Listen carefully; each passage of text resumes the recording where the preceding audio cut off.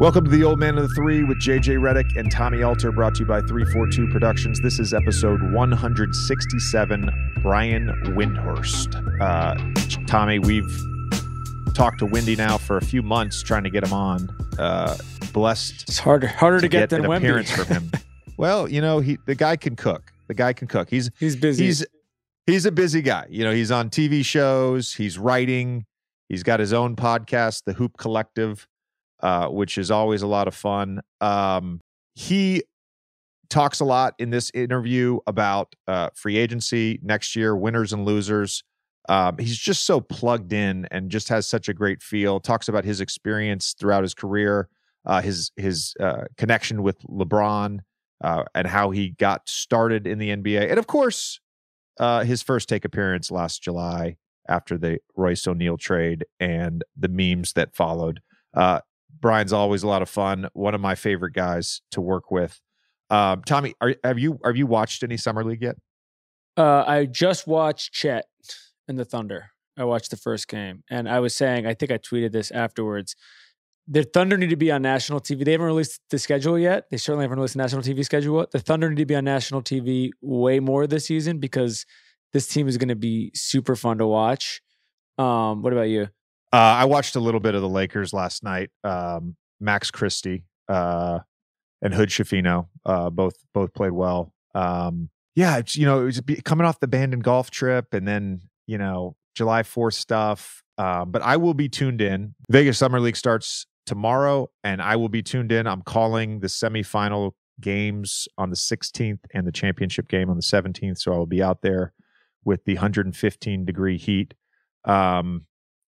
Here, I did not know this, Tommy, and maybe I'm just an ignorant fool, but on DraftKings, you can bet for the Summer League MVP, which is incredible. Of course. It's just incredible.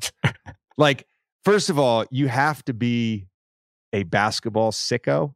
You really do. Sicko. To really be tuned in to Summer League. And I actually think there's I've seen stuff on Summer League where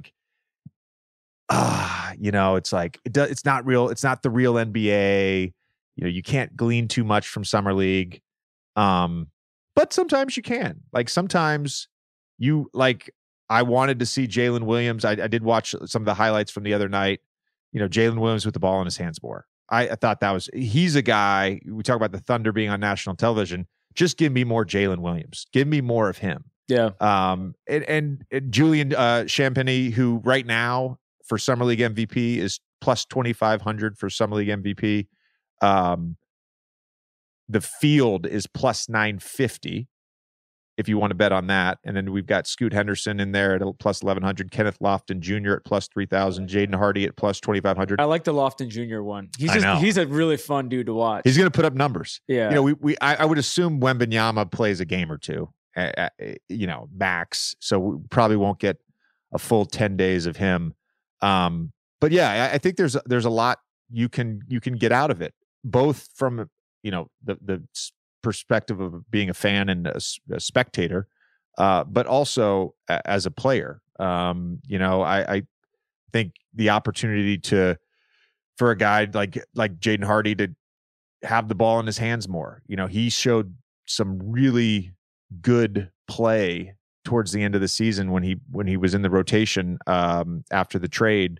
And, you know, I think he's a really talented guy, and he's going to have the opportunity. Jared Dudley gave a great response to a reporter's question about what he's looking for out of Jaden Hardy. And I think for any young guy, it's you got to look at it as like an opportunity to improve. Right. Yeah. And sometimes we've seen it. A good Summer League can lead to a spot in the rotation or a big season in the same way that maybe not in the exact same way, but the same way that playing for USA Basketball sort of gives you a leg up on the upcoming season. It's game experience, and I think that stuff is so important. I know we touched on Rookie of the Year a little bit last week, but I wanted to go back because I felt very dismissive of you. You did. When you said Chet Holmgren, and that wasn't a knock on Chet. That was not a knock on Chet. You just seemed so sure of it. And I want to give you the opportunity now. He's at plus 450 to get Rookie of the Year. Right now, those are the third best odds after Wembanyama and Scoot Henderson. I want to give you the opportunity now to explain yourself of why you think Chet Holmgren will be Rookie of the Year this year. I'm going to be clear. I don't think he's going to be Rookie of the Year this year. I think Victor is going to be Rookie of the Year. I think that there's zero chance that I would make that bet that Chet Holmgren is going to beat Victor for Rookie of the Year. I think Chet is going to be the runner-up to Rookie of the Year, and I think that he's going to put himself in a very strong position that if it was basically any other season and he was competing against anybody else, that he would win this award. And the basic reason, I think people saw this in the first two games, and some of this was just like seeing him work out last summer and hearing guys work out with him since he's gotten back from the injury, is he just like competes like crazy on both ends. And I think defensively, I think he has 5 blocks so far in the first 2 games. I think he's going to be a force immediately. And I think it's also just going to be really interesting to see how he fits with Shea. But that team, he has better pieces around him than Victor does. So they're obviously going to win more games, and that's not going to matter that much, probably in terms of this particular award. But he's going to be put in a better position to succeed immediately. And so I basically think he's going to have a really good year. I'm not betting against Victor because the reason I'm betting against Victor is because Victor's going to play, knock on wood. I don't think there's nothing about his personality from the time we spent with him or like that makes me think that he's playing 30 games, they're shutting him down. And so if this guy plays 65, 70 games, he's, we don't know, but it's hard to bet against him. Yeah. The one player that could be directly affected in all of this, and likely will be, let's just say it, because Dame has officially requested the trade. Portland's talking.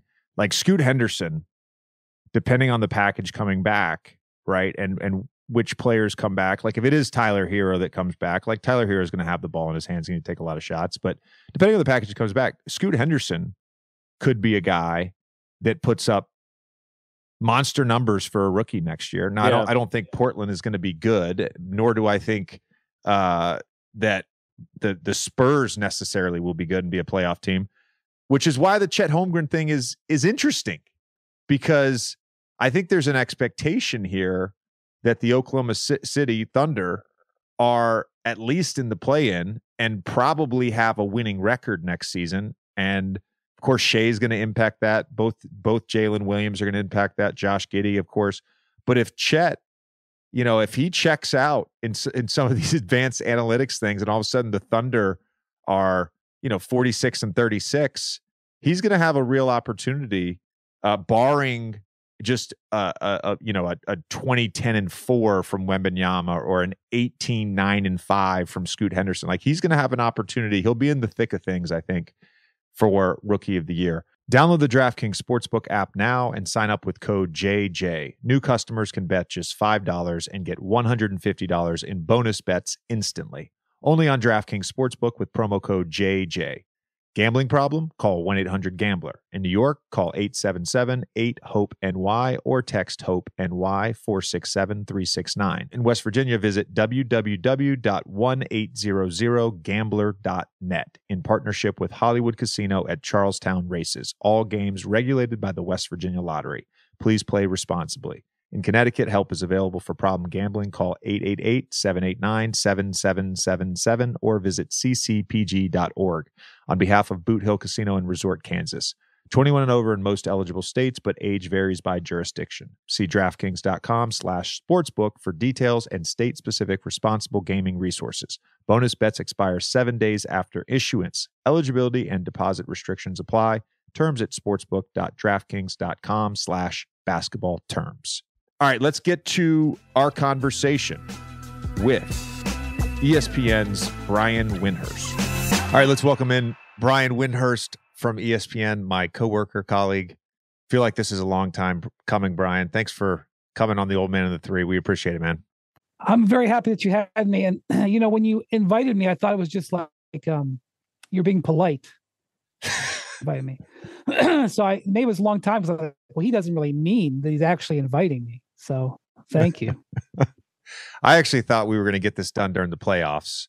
But shit happens. And here we are, 7 days after the start of free agency.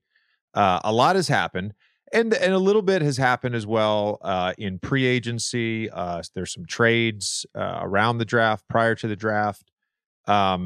Is there anything so far that has really surprised you? And I know you're a man of intel, so you're hearing things before they get announced. But in terms of a signing, a draft pick, a trade, is there anything that has surprised you about this period of time this season in the NBA? I would say one of the surprising moves was Jeremy Grant getting 5 years, $160 million, with the Blazers clearly trying to get rid of is a hard phrase, clearly trying to move on from Damian Lillard. And no offense to Jeremy, great work. He's a two-way player. Those are high demand. I don't understand that decision making, because I think it was pretty clear that the Blazers knew that there was a pretty good chance that Dame was going to ask for a trade. And that move doesn't totally make sense to me. So that move, followed by the rest of their inactivity, makes me wonder what's going on. The other thing that I was surprised about was the Kings opening up all that cap space and then using it largely to re-sign their team. And not really trying to go be aggressive with it to try to upgrade. I know they signed the EuroLeague MVP, but he'll be a role player. And maybe there was nothing to do it. Maybe they investigated big options and moved on. And the thing I think was surprising was the Celtics moving on from Marcus Smart. That was a big, giant decision. They didn't just decide it in that afternoon. They, had obviously talked about it for a while before they pulled the trigger. Though that was something that it didn't knock me over, but it was like, wow, okay, they're really changing up their team. Yeah, I want to go back to the Kings thing, because I found that to be interesting, where it felt like coming off the season that they had just had, getting the 3 seed in the Western Conference, playing the defending champion to 7 games, a really solid young core group of guys, and they have cap space, and you assume they're going to add talent with that cap space, and ultimately just renegotiated Sabonis, re-signed Harrison Barnes to an extension. We talked about this during the season. One of the interesting things about that team was, relative to the rest of the league, they were the most healthy, right? Their 5-man starting lineup had the most minutes of any group. They played the most games together. And you look across the Western Conference with the Nuggets, the Suns, Warriors, Lakers, all potentially being a lot better. I still think the Grizzlies are going to be right up there again in the Western Conference, even without Ja Morant. You have to question, are they doubling down on just continued internal development, or was the market just not there for a big name free agent or a potential big trade to go to the Kings? Yeah, I think their explanation was they really wanted Chris Murray from Iowa to pair with his brother Keegan. They had the 24th or 25th pick, I think, and something like that. And when Chris Murray went right in front of him, and so it was like, well, we couldn't have the guy we wanted, so they traded the pick to Dallas and for Max Prosper, and they picked up, they offloaded Rashawn Holmes in the deal, and that wasn't something that they went into the draft like, oh, we're going to make a move and get cap space. That it was a draft night maneuver, and they were like, we see an opportunity to give us some flexibility, and they did it. That said, they had flexibility, and look, locking down Domantas Sabonis was no minor thing. He was one of the guys who was benefited from the new CBA. This deal that they made with him wouldn't have been possible a year ago. So part of it is they were taking advantage of the new CBA, and they freed up some space to do that. So I just thought, I was like, wow, there's a team making a move. Because that's what you look for. It's rare that contenders make moves. Boston going with Porzingis, that was a very interesting move. But it's rare that you see contenders, really go for it, really upgrade. The Kings, is right on that edge where I think where one move like that could change everything. Like I almost look like the Nuggets when they went out and got Aaron Gordon. That was like a wow, like that. They're taking a step forward there, and I thought the door was open for the Kings to do it. And maybe this wasn't the move there. Maybe I don't want to assume that I know everything that they did, but that was definitely. I thought we were going to hear a lot more about that between the draft and free agency. Like the Kings are going hunting, and they just didn't. Doesn't mean it was a wrong decision. I was just surprised by it. How did the Lakers get Reeves back at that number? We were talking about this the other day. Well, they signed him to the absolute max they could sign him to. The word max is tough these days because there's the annual max, there's the max years, and then certain guys, when they get extensions, they can only go so high. And so it's like you can say that I signed a max contract, but it's really your max. So the most that the Lakers could sign Austin Reeves to was at 4 years and $56 million. Unless, because of the CBA, there's always an unless. You may remember years ago the way the Houston Rockets went and sort of pried Jeremy Lin out of New York. This also happened with Tyler Johnson, but the Heat matched this. So the way it works is, I don't know, should I give the whole etymology? Yes, go all the way back to Gilbert Arenas. Okay. Just do it. Why not? Okay. Inform the viewers. In 2001, Gilbert Arenas got drafted in the second round by the Golden State Warriors, who sucked. And they signed him to a 2-year contract, which is what a lot of second-round picks would get signed to. And he was awesome. He absolutely kicked ass for 2 years, and he became a restricted free agent. And they could match the offer, any offer. But back then, if you only had 2 years of service time, you didn't have full bird rights. You only can pay anybody whatever if they're under a 3 contract. If they're under a 2-year contract, you have what's known as early bird rights, so just limited. And so the Washington Wizards had a bunch of cap space. I think they paid him $10 or $11 million a year. The Warriors, even though he was restricted, just functionally could not match it. And then the next year or the year after, Carlos Boozer with the Cavs, same boat. He was a restricted free agent. The Jazz offered him like $12 million a year. The Cavs couldn't functionally match it. So they put in a rule that if you had 2 years in the league and you were a restricted free agent, you could only get offered up to the average player salary, which nowadays is $12 million. So there was a loophole in there. It only was for the first 2 years. And then after the first 2 years, that restriction gets lifted. So when Jeremy Lin, 2 years of service time with the Knicks, was an early bird free agent, here come the Houston Rockets. And they sign him to an offer sheet that was, I don't remember the numbers, but it was like $7 million the first year, maybe $8 million the first year, $9 million the second year. Okay, that's was the rules. And then in the third year, when what is known as the Arenas provision was lifted, they could go all the way to the max. So the offer sheet looked like this: $7 million, $8 million, $21 million, $22 million. And the Knicks were like, wait a minute. You mean if we match this in 2 years, we're going to have to pay Jeremy Lin $22 million? And so they didn't match. And it made everybody in New York sick, but it was like a poison pill contract. A few years later, the Nets did it to Tyler Johnson from the Miami Heat. He had been really good. One of those non-drafted guys who they polished up. And the Nets had $80 million in cap space. And they're like, well, it wasn't that much, but they had millions and millions of cap space. Like, okay, we're going to put him to the test. And his contract was like $6 million, $7 million, $18 million, $19 million. They backloaded it. And the Heat actually matched it.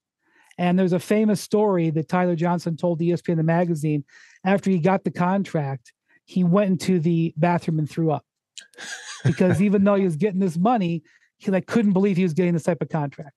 So fast forward to now, it was possible for a team like the Spurs or I don't know, a team like the Thunder, although I could never see them doing this, but a team like the Spurs who had all this cap space, and now you have to spend it.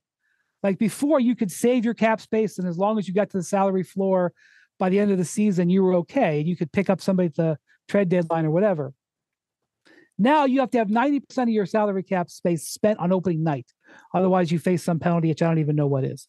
So it was possible that somebody could have liked Austin Reeves enough that they could have given this poison pill contract where it was $12 million the first year, 12.5 or 13 million the second year, and then it leapt up to literally like 30 million.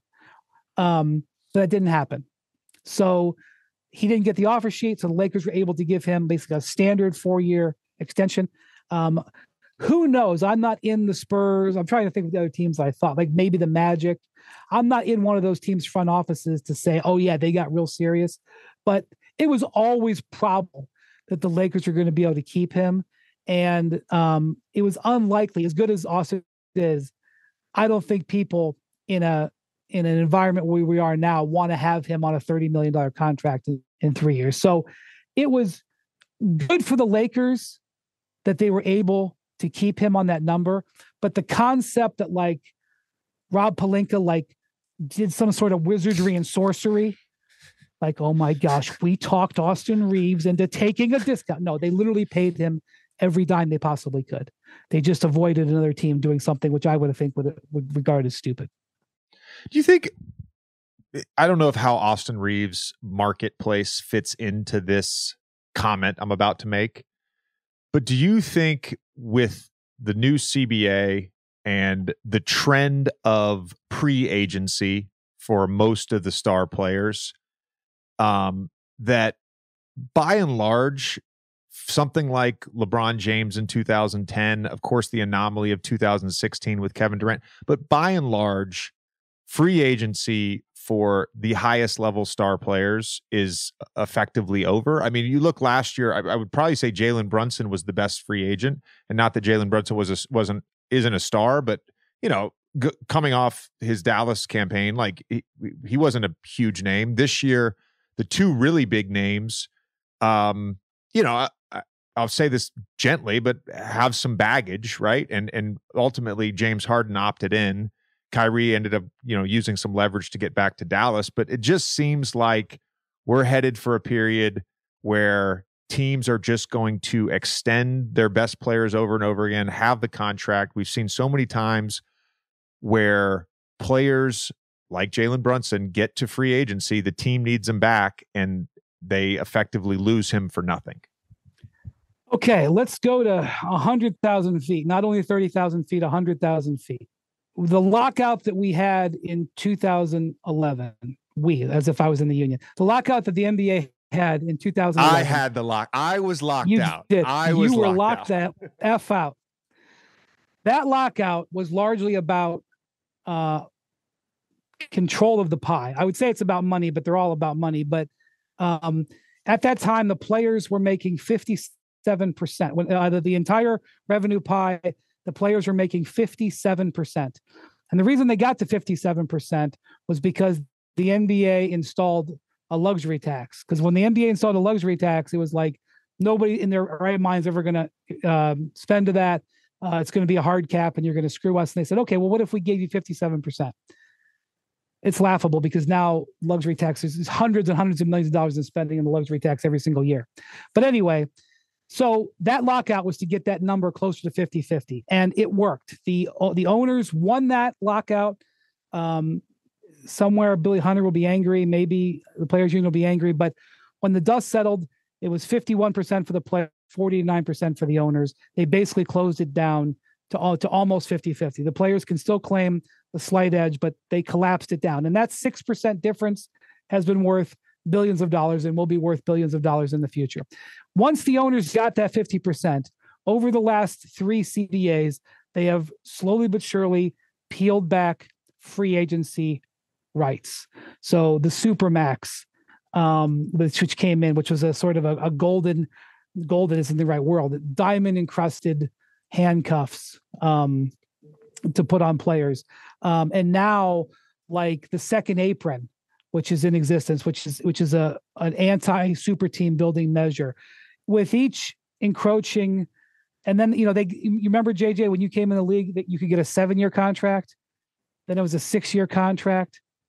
Now it's 5 and 4 years. Now, a lot of players are getting 1-year contracts guaranteed with non-guaranteed years in them. We are heading more towards football style contracts. In fact, I would argue what year did you sign the 1-year deal with Philly?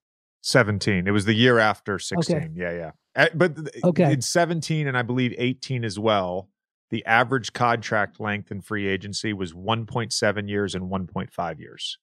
Right. So even now, we are seeing, like, if you look at what the Rockets are doing, last year they signed Kevin Porter to an extension where it was 1 year guaranteed and I think 3 years non-guaranteed or lightly guaranteed or whatever. Kevin Porter is only guaranteed, I believe, this year on his extension. When we see the dust settle on these deals that were also made by the Rockets this year, particularly like Jock Landale, where it came out as a 4-year, $32 million contract, hey, maybe he plays all 4 years and gets all $32 million, but I believe that's 1 year guaranteed, 3 years non-guaranteed.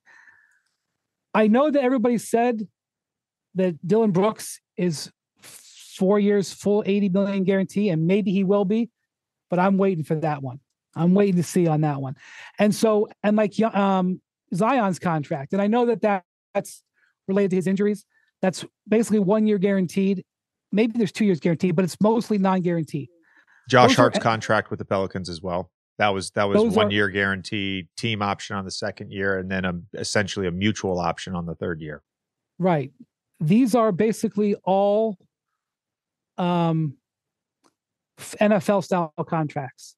And why does the NFL give out contracts like that? Because they have a hard salary cap. And if they pay a player and the player gets hurt, if they can't get out of the contract. So over the years in the NFL, there's been the signing bonus, and they've used a way to manipulate that to make sure the guarantees go up. But basically, the NBA is moving towards the NFL model. Now, if someone from the union heard that, they would absolutely come in here and give a strong rebuttal that I'm wrong. And I'm not necessarily saying that's simplistic. The other side of it is that the NBA has gotten more included into the pie of revenue. So that pie of revenue is growing, that 51% is growing, and that by the end of this current CBA, the average player salary might be around $15 million. And that the guys who are getting the Supermax are now touching $300 million. So let's not lay awake tonight and be worried about the growth of NBA player salaries. But in terms of the structure of the rules and the limiting of free agency and super team building, those measures, that is, after getting that pie closer to 50-50, that is what's been going on. And the reason that's been going on, JJ, as you know, is that the majority of the NBA is made up of small markets. And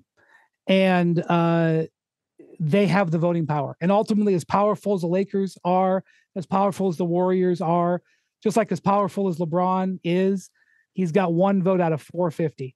The Lakers have one vote out of 30. You know, the Warriors and Lakers and Knicks and Nets can block vote, but they ain't out voting the Jazz and the you know, the Thunder and the Bucks and the Wolves and the Cavs and all that stuff.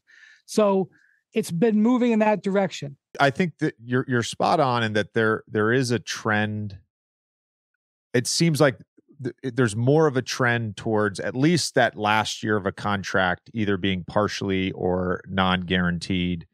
But that's existed for a while. I think the important thing to point out here, Brian, and you alluded to this, the players are going to get paid regardless. The players are guaranteed to get the 51%. So in one way, shape, or form, that money is going to go into the player's pocket, as whether the salary cap rises or not, it's going to the players' pockets. How it gets to them and the way contracts are structured, yeah, there's going to be some changes, and there will continue to be these trends of these non-guaranteed or partial guaranteed. I don't know if you were on Get Up the day Tim Bontemps was on there when he said the Lakers did not get materially better over free agency. We talked last week about this. I thought that they had a great free agency because they didn't do anything stupid. They brought back they brought back, you know, their guys, Austin Reeves, D'Angelo Russell, Hachimura. They get Gabe Vincent. They get Taurean Prince. I'm curious to get your perspective on winners and losers in free agency, because I think sometimes it's not just about the big splash. Sometimes it can be about continuity. Bucks is a great example of that. Getting Lopez to come back, him not signing a massive offer sheet with a Houston or someone like that, getting Middleton back. My team, if you were to look at like straight additions to the team and not just bringing guys back, I think Houston and the Cleveland Cavaliers were my two winners in free agency because of the additions they made to their roster, the new guys coming in. But I'm curious to get your perspective on any winners or losers in free agency or the draft or the trades. Well, there's always shades of nuance in here, which makes it tough to do on non-podcast settings. But I think what Bontemps was reacting to was everybody saw what the Lakers did, and especially on ESPN, there was like, oh my God, Red Auerbach, move aside. Pat Riley, move aside. Put Rob Pelinka right up there. And like, if you ask me how Rob Pelinka's done over the last 11 months, I think he's done excellent. I think it was a mess after the last offseason. I couldn't believe they fielded that team and thought it would win. And I know that they had a couple of injuries early on. I looked at that team, saw its 3-point shooting, saw they were going to start Russ and said, nope, not happening. And then the moves that he made at the trade deadline and then this summer have totally turned that team around. They are too deep at every position. They still can't withstand a LeBron James or Anthony Davis like major injury, but like who could withstand their star players going down? Not many. They are much better positioned for the modern NBA, and the guys that they got in the trade that they weren't super duper thrilled with, like Malik Beasley, Mo Bamba, they replaced them. You know, like I don't think that Taurean Prince is like a revelation signing, but it's a reasonable replacement for Lonnie Walker, which is essentially who they traded him out for. Like Gabe Vincent's a nice signing. I think he's a mild upgrade on Dennis Schroeder. I don't think they went from, a G League guy to John Stockton, just to be clear. I think it was a mild upgrade. They did okay. And the way I judge contracts is as soon as they're signed, can you trade them? And I had a GM who's been around a very long time who I respect say, hey, I listened to you say that, and that's not fair. You should judge it in 1 year. And that's fine if you want to do it that way. But I always judge, like, as soon as you sign a contract, can you trade that contract if you have to on December 15th? Like, for example, like on Jeremy Grant, I don't think they can. And if Jeremy Grant averages like 33 and 12 in the first 2 months, he can give me the middle finger and say, and I'll be like, you know what, man, you are correct. So the contracts that the Lakers signed, I don't think any fit into that. I think maybe a hair high on Hachimura because who's given him an offer sheet, but not egregious. Like, I think they were a little bit in trouble with Hachimura because he's so overplayed his typical play in the playoffs. And so you don't know as an organization, is it just the way he fit with us or was he just hot for 6 weeks? Because he shot, I think, 29% on threes for the season. And then he shot 48% in the 3 playoff rounds. And so you're like, oh man, well, he's really valuable as that player. So like they may have paid a hair too high for Hachimura. On the other hand, if he's that good, it may end up being a bargain. So it's an acceptable deal. And I wasn't sure how they were going to handle Russell. I was like, boy, they cannot afford to sign Russell to a contract they can't trade. They can trade that contract. They could trade that contract on December 15th, I believe. So I think Rob Pelinka did a good job. I think Rob Pelinka over the last 2 transaction cycles, which is the trade deadline and this free agency, did a great job. I don't think the Lakers blew it out of the water.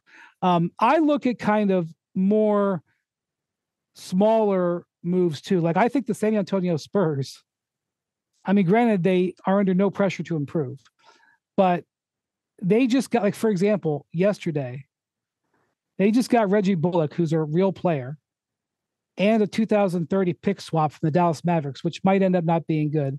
They got him for free. The Boston Celtics called up and said, would you like a free player? Yes, we'll take a free player. Thank you. Have a nice day. And they got like Jetty Osman for free. Now, Jetty Osman and Reggie Bullock are not going to change your history, but like they could flip them again. And next thing you know, they've taken some cap space, which they weren't even sure how to use it. And they've turned it into like draft picks and pick swaps and stuff like that. And so I think they did well. I think the Nuggets have not had the greatest summer. Last summer, in the same summer that the Nuggets lost Tim Connolly, they smashed it out of the park there in their front office. They drafted Christian Brown, a guy who could play rotation minutes in the finals for them. And if you think that that's easy with the 21st pick, go look at the history of 21st picks in their rookie years. They signed Jeff Green to a minimum contract, extremely great value. They signed Bruce Brown to the taxpayer mid-level, which is like $6 million, maybe the best free agent signing of last summer. I'd have to go back and really knock it down, but in terms of dollars for production, brilliant. And they traded Morris for Kentavious Caldwell-Pope, who ended up playing a very important role in them going to the championship. They played 8 players basically on their during the finals, and 4 of them they acquired last summer. So this summer, they lose Jeff Green. No, losing Bruce Brown can't do. They did such a good job with Brown that they lost him. They can't pay him $20 million. No problem. But then because they don't have a backup point guard, they pay Reggie Jackson, who they weren't even playing at the end, $5 million a year instead of paying Jeff Green $5 million a year. And Jeff Green walks on them. So they lose Bruce Brown and Jeff Green and don't really functionally replace them. They did sign Justin Holiday. Maybe he'll be okay, but he's on his 10th team in his career, 10th. So look, at the end of the day, they have Jokic, and they're probably going to give a good chance to sign Jamal Murray to a contract extension this summer, and they're going to be just fine. But in terms of how their summer operated, last year turned out to be an A, and this year we're not looking so good right now. So, I know that, if I was pitching this to First Take or Get Up, they'd be like, you want to talk about the Spurs and the Nuggets? They wouldn't have any interest in that. But, the Spurs have had a good summer, and the Nuggets have not so far, other than, winning the title. What about Phoenix outside of the trade? Yeah, so Phoenix, I like when I can see a strategy, and you can see a strategy in the minimum players that they signed. They signed all guys who were long and basically plus 3-point shooters, over 35% 3-point shooters. Now, some of them don't shoot that much. Drew Eubanks doesn't shoot 5 a game. He shot 20 for the season, but he's a guy who can, in theory, stretch the floor a little bit. And all their guys they signed had long arms and had length and athleticism, with the exception of Eric Gordon, who isn't particularly long, but is a killer scorer and one of the best value minimum contracts. And they did something interesting. Most of the guys they signed to the minimum, they gave a second-year player option to. And that seems boring, like it's just something you would read in a tweet and move on with your life. But if you sign a player to a veteran's minimum, it's $3 million now. How about that, JJ? You could probably go get $3 million. I guarantee you could get $3 million this year. I guarantee you could. So just you think about that. $3 million now. But $3 million for a veteran's minimum. I don't want to take a pay cut. Jack, score. That was spectacular. Oh, brilliant. Well, think of the per diem. What's the per diem? Do you figure that in? Yeah. Well, you have to factor in the benefits. It's an extra year of my HSA. It's an extra year of a 401k match. I get all that. Yeah, the health savings account's great for NBA players. All right. So anyway, $3 million is for the minimum. If you sign a minimum player in the NBA actually pays for the majority of that contract, out of NBA money. Why? Why do they do that? Because when they did a CBA deal years ago, and they were like, wait a minute, the veterans make $1 million and the rookies make $400,000. These teams won't sign veterans; they'll sign a bunch of rookies. So they said, okay, here's what we'll do: you pay the same price for every minimum, and then we'll pay the rest out of the TV money. So it's kind of how the Heat paid Udonis Haslem back. Udonis Haslem took pay cuts all those years, and then for 6 years they let him sign for the veterans minimum, and it was 1.5, 1.8, 2.5. The league was paying for most of it. The league was paying his money back. Don't tell anybody, okay? So, but if you give a 2-year contract, which a player option could be, it means that you don't get that money. That that the team pays the whole amount. So that means that I think they signed 7 minimums, and I think they gave 4 or 5 of them player options. That cost Matt Ishbia something like $8 or $9 million in extra salary for this year and potentially next year. And corresponding tax. So they have a strategy of what type of players they were going to sign. You're going to sign long guys who can shoot a little bit.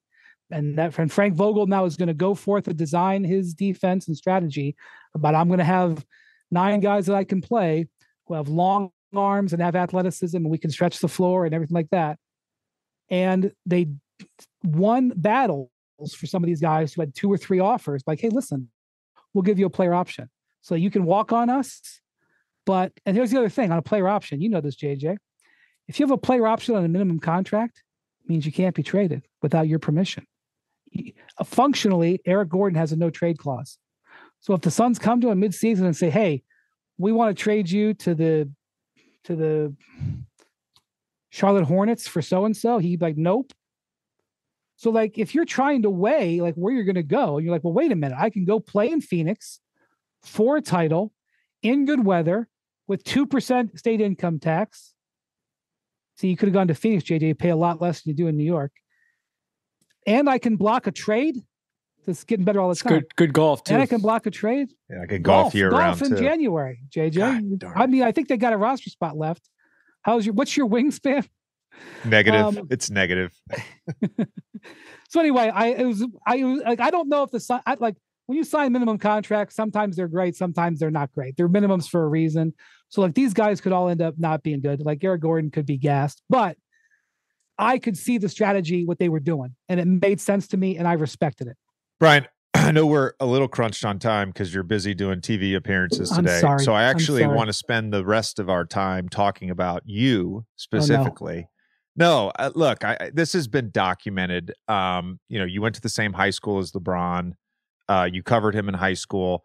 I'm just, you now have been covering the NBA for 20 years. And I want to just kind of get your perspective on, and a little bit of the backstory, just on the evolution of your career from someone who started working for the Akron newspaper to now all of a sudden you're an NBA analyst, an NBA reporter, national reporter, newsbreaker, first take personality, which we'll get to at the very end. But just the evolution of your career and just the perspective that you have on it as it relates to those early years with LeBron. When I first started, I was 25. LeBron was 18, and neither one of us had a clue what was going on. He was obviously super duper talented, and his talent kind of overruled all. They wouldn't have given me the job at age 25 if they didn't think I had a chance to be successful.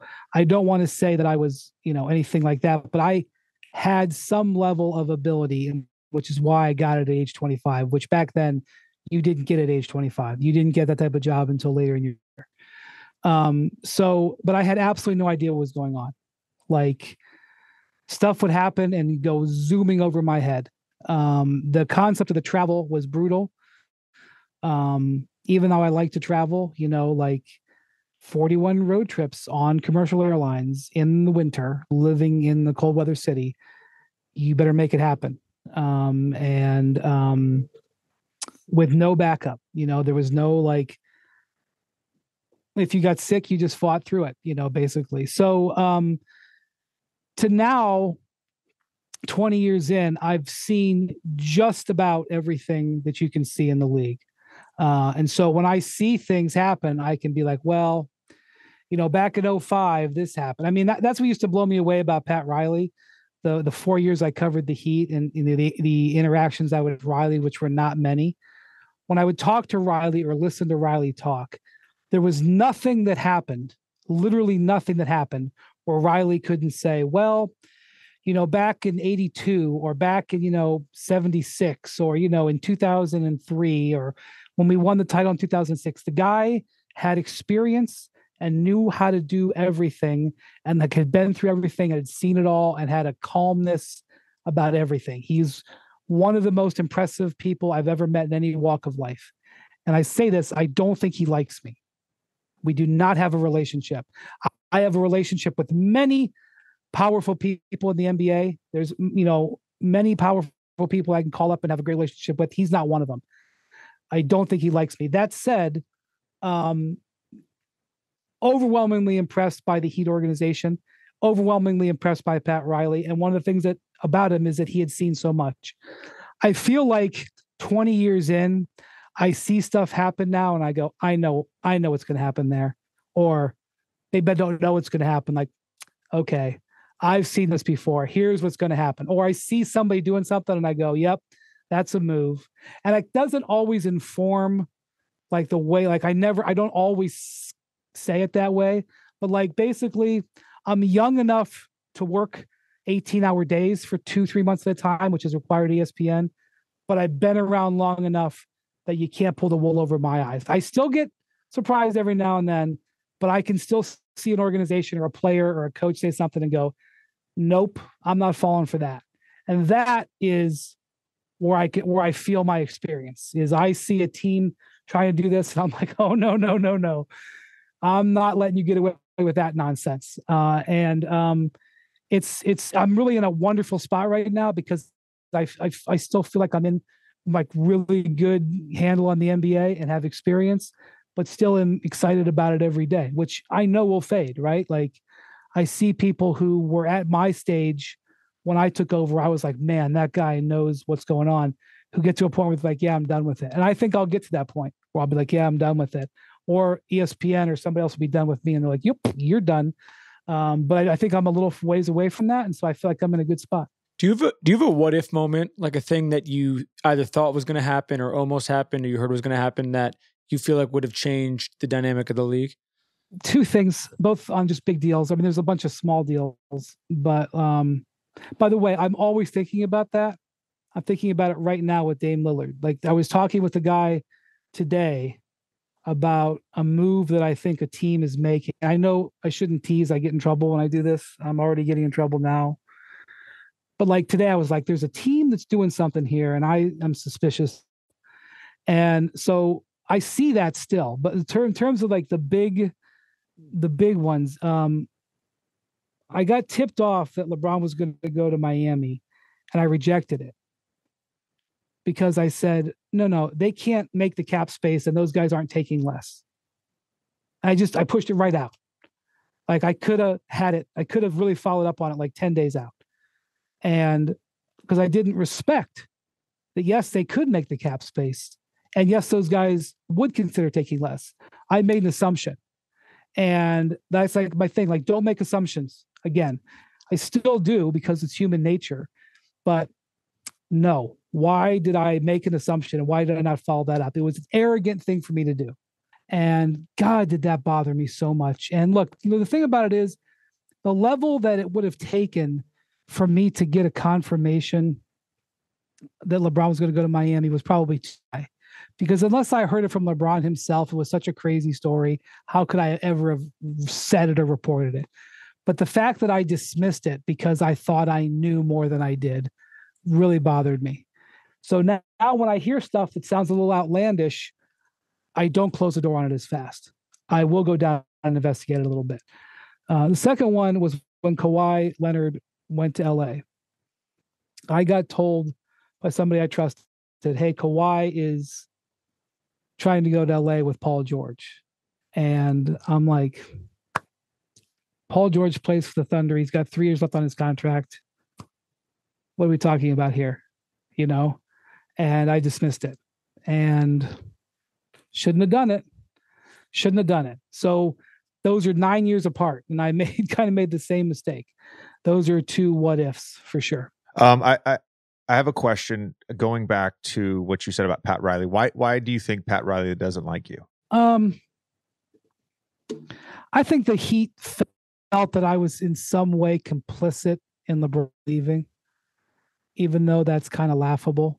When he went back to Cleveland. Yeah, because at the end of the lockout, it became clear to me that LeBron was going to go back to Cleveland. And on this case, I did start saying it. I didn't know when. I didn't even 100% know that it was going to be in 2014. I thought maybe he would give it one more year. I just hedged against that. And by the way, the Cavs didn't either. The Cavs didn't have the cap space. They didn't know. They famously had Gordon Hayward building. and they were going to sign him to an offer sheet to be their small forward, which would have been matched by you. Gordon Hayward was there. They sent Dan Gilbert's private jet into Indianapolis where he lived to get him. Like they didn't think he was coming. But I think that some people in the Heat organization thought that I pushed for it or something. I just saw it.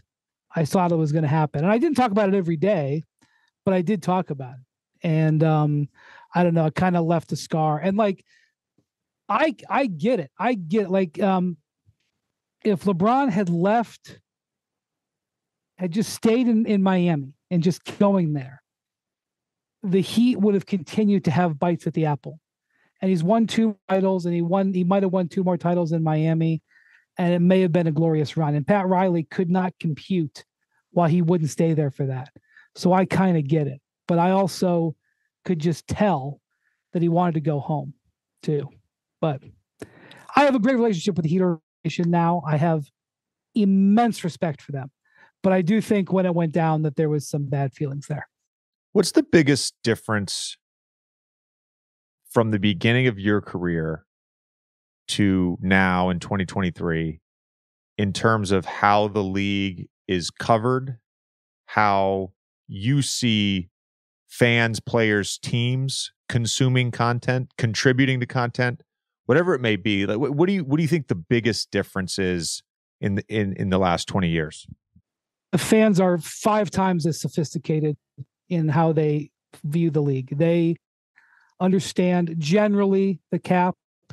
They may not know the finer points, but they understand you can't trade a minimum player for a guy making $30 million. They understand contracts. They understand basic salary cap. The NBA fan has become way more of an educated consumer than they were back then. In terms of the reporting, everything is so fast, and it goes out to the media before it goes to players. Sometimes, I mean, a lot of times it happens so fast. There is such a demand for to get the information out. And not only that, because of that, that it's commodified. And the other thing is that now stories are covered in sections. Player asks for trade negotiations, offers. Like a transaction is covered in 3, 4, 5 different layers. We're seeing that now with Damian Lillard. We're seeing that right now with Damian Lillard. Yes, there's been an evolution. Yes, it started right around the draft, right? I mean, he came out and said the Miami Brooklyn thing. There was a lot of speculation about what Portland would do with the number 3 pick. I said on draft night when they drafted Scoot Henderson, there was no deal. I said, if Scoot Henderson is there next year, to me, whether it's next week or 6 months from now, that to me is that's the biggest indicator to me that Dame's going to be eventually on a different team, right? That they didn't use that pick, because that was, I think, the plan all along, was to try and use that pick to get a all-star level player in return. As an aside, the Blazers have been in a rebuild for 2 years. They just didn't tell anybody. You know, that new phenomenon, quiet quitting? They were quietly rebuilding. And they tanked last year. Now, last year, Dame got hurt, so it made more sense. But they tanked last year. They gave Dame the extension, which they didn't have to do. But they gave it to him without a no-trade clause. So there was an inherent wink-wink. Even if Dame didn't see it that way, they were basically locking him in to make him a more of an asset. Because if he had played one more year and he only had 1 year left on his contract, he would have had vastly more control. Then they went into this last season, and at the deadline, they traded away Josh Hart. Now, I'm not saying that Josh Hart is a difference between being the 11th seed and being the 6th seed, but that is a quality player that they gave away for a draft pick. That is a rebuilding team move. And then they tanked again at the end of this last season, and it worked. By the way, they ended up moving up in the draft. They drafted 2 majors in back-to-back years. So all of those moves are not the moves of a team competing. So they're saying on one side, oh, we're going to bring in guys. And on the other side, they're not actually doing that. Now, maybe if Joe Cohen was here on this podcast, he would say, here's the list of 11 trades that I proposed that would have brought in and didn't work. And I can't, so I could only look at his work, but his work is of somebody who is rebuilding the roster. And so, particularly the thing about having Dame sit this season to ensure the tank, there's no other way to look at that. That's a naked rebuild move. And the reason they can, I shouldn't say I know for sure, but my speculation, the reason they got him to do it is because they said, we're going to get a better draft pick who we're going to get for a veteran. And then they didn't, after they said they would.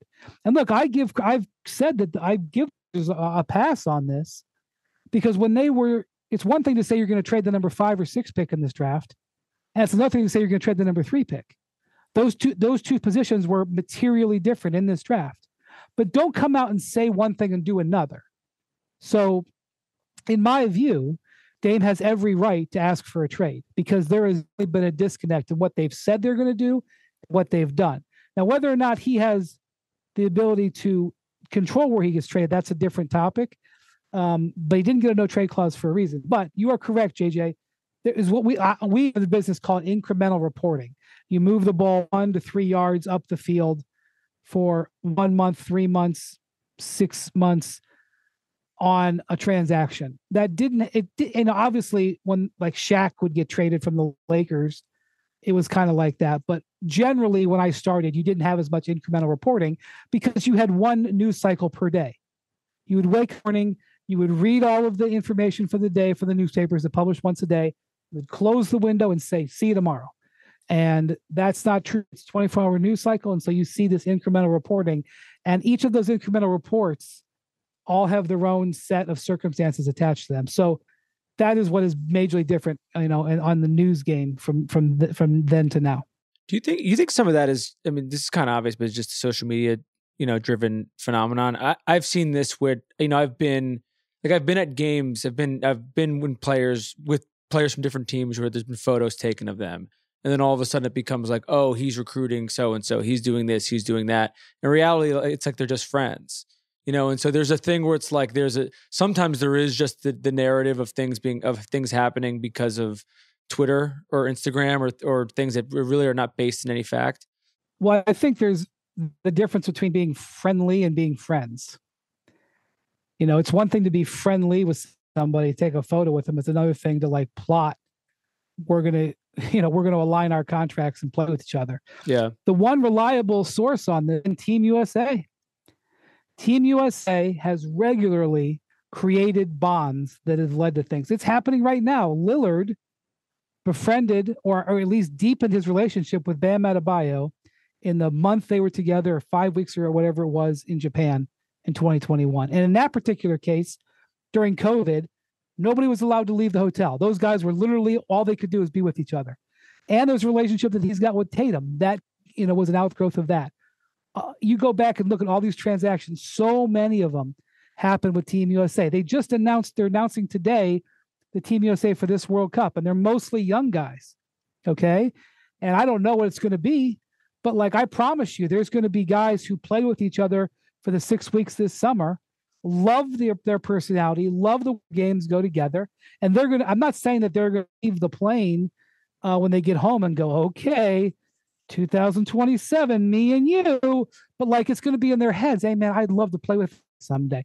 Team USA is the real recruitment zone. It really turned up with LeBron, Bosh, and Wade. That's where it happened. It didn't happen when they were at the McDonald's All-American games or whatever. It happened with Team USA. And to me, that's the ground where you take notes. And I covered the Olympics in 2021, but we were kept at such a distance. We were able to talk with the players face to face, which was great, but we weren't able to really be around the team because of COVID. So I didn't really come out of that with as much understanding as I in previous times at Team USA about guys who were close with each other.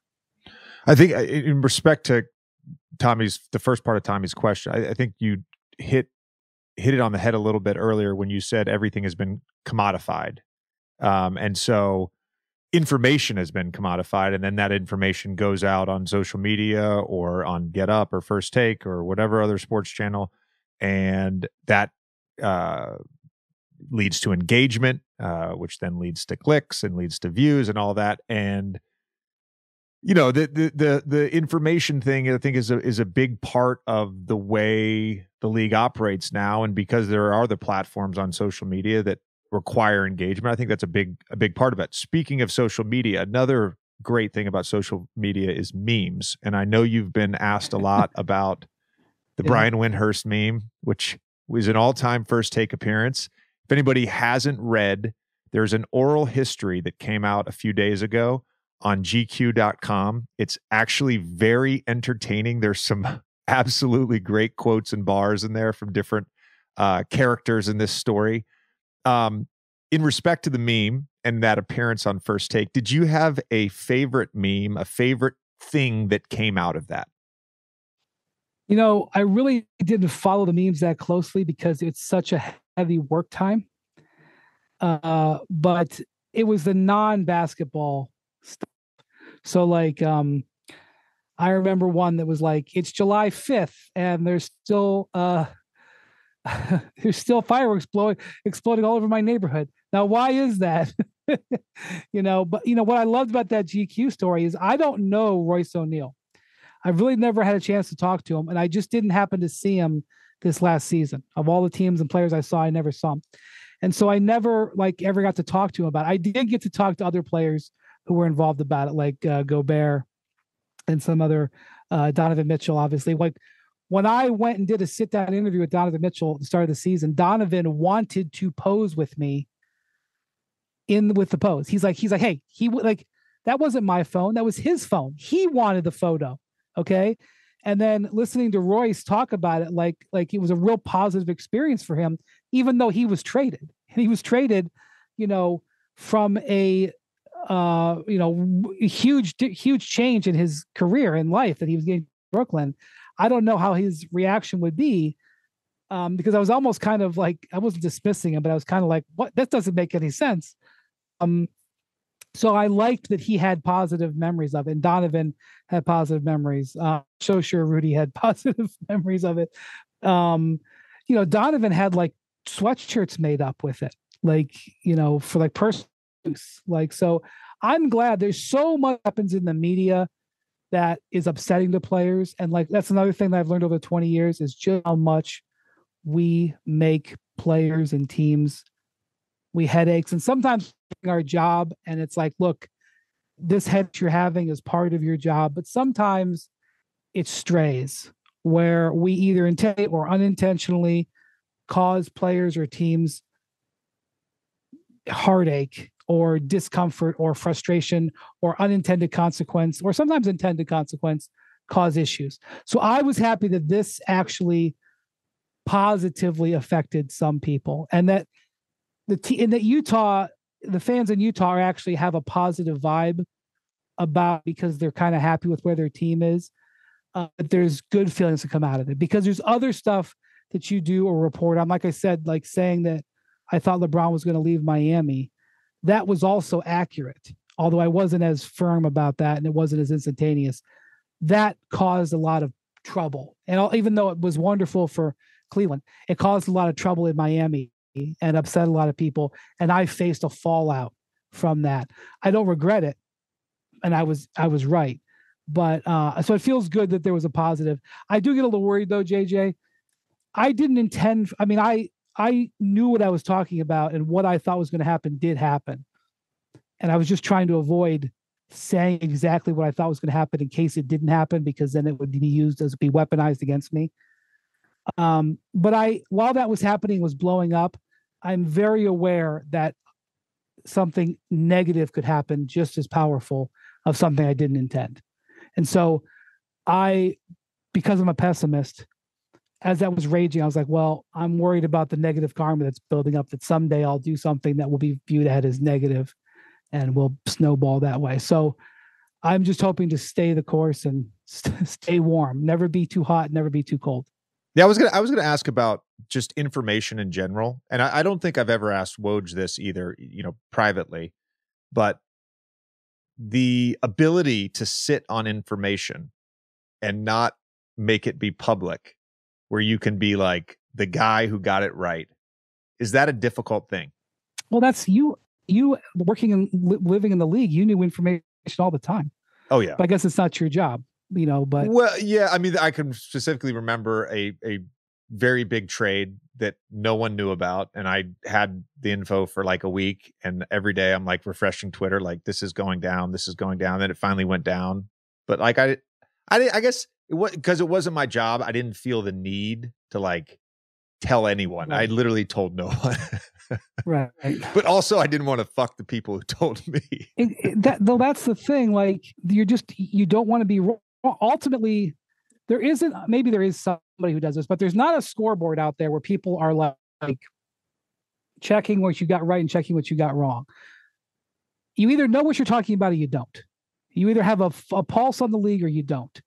And I'd like to think that I do have a pulse on the league. I don't know everything that's going on. Most of the trades that happen, I am aware that they are going to happen or something. I may not know exactly who's being traded for whom or exactly who's going to sign, but most of the transactions that happen, 60-ish, 70%, I'm at least aware that they are going to happen or possibility of them happening. But there's some that blow me out of the water, and there's some like, for example, I was pretty sure that Max Strus was going to be an Indiana Pacer a week ago. There was a lot of talk in that direction. And it was strong enough where I could have come on TV and said, yeah, I think Max Strus has got a true chance to be a Pacer. But then things changed. The bidding war for Bruce Brown got higher. They offered more. The Cavs were able to figure out a sign and trade and a Pacer.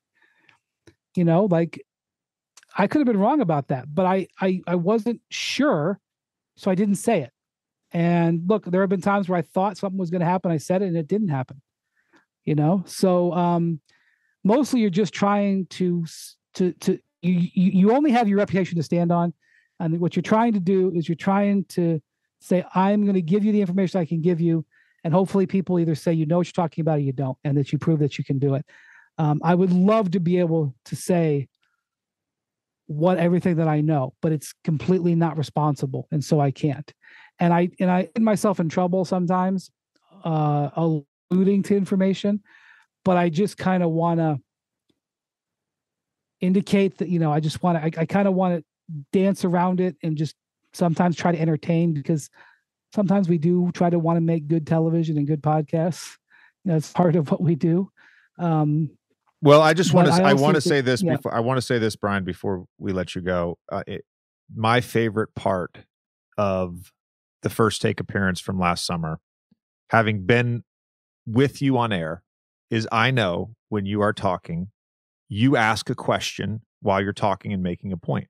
My favorite part of that appearance was your co-panelist, as you're going on your, whatever it was, 139 seconds of talking, you're asking questions and they're answering them like right away. They're just answering them. You're like, nope.